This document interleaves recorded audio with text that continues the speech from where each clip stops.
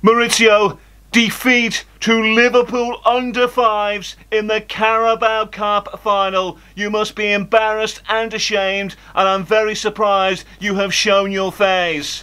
I think we had to struggle to play against the Liverpool Under 5's.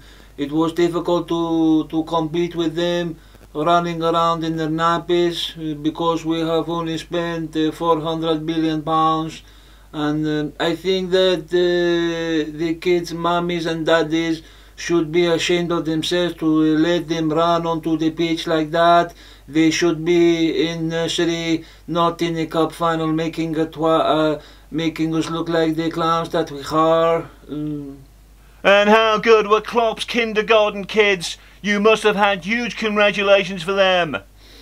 Yes, but when I try to congratulate the Under 5's, they go, nee, nee, nee, nee, nee, and then they try to shoot the Nerf guns at me. Then I go into the dressing room and they have drawn Chelsea ash crap all over the walls in the crayons, and left their action men and Lego on the floor, dirty nappies, and play really loud music, which is disrespectful. I think it was old MacDonald had a farm, and the wheels on the bus go around and around.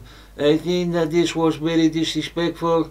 The Chelsea fans were very quiet throughout the game. Did they know it was a cup final? Was it a sponsored silence, Poch? I think that the Chelsea fans were amazing. They sing throughout the match, but I am confused why they sing about Steven Gerrard sleeping 45 years ago.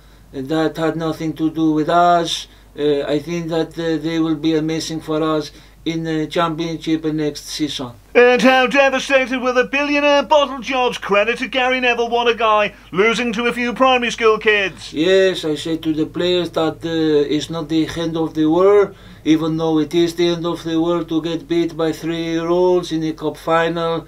But then I take them to a brothel to cheer them up, but as you expect, they did not, one of them did score. This I am not surprised.